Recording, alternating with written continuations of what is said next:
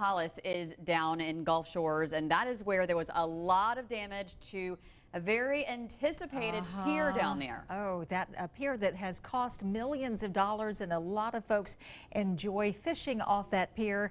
Bree, I know you've got some bad news for us. Yeah, well, I want to get right to it, guys. We're going to zoom in.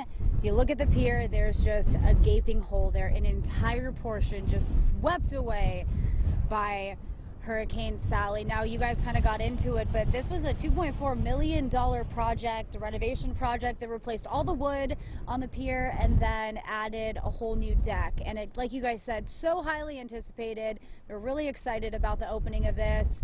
We don't know any details now when it comes to, how long we're going to have to wait again for that, but it's going to be a significant amount of time, as you can see by how significant that damage is. I knew there was damage. I had seen some pictures. We didn't have a lot of good service, so I wasn't able to see any video of it. But when photojournalist Matt Goins and I walked up, it's stark. It's jarring. You can just see it right there. Seriously, just a gaping hole. Of course, all the piers are closed right now, so this is really as close as we can get for you guys at the moment. But, just another one of those things here that we're seeing. And we have been out and about in Orange Beach and Gulf Shores all day between flooding, down power lines, down trees. I know we're seeing that other places as well.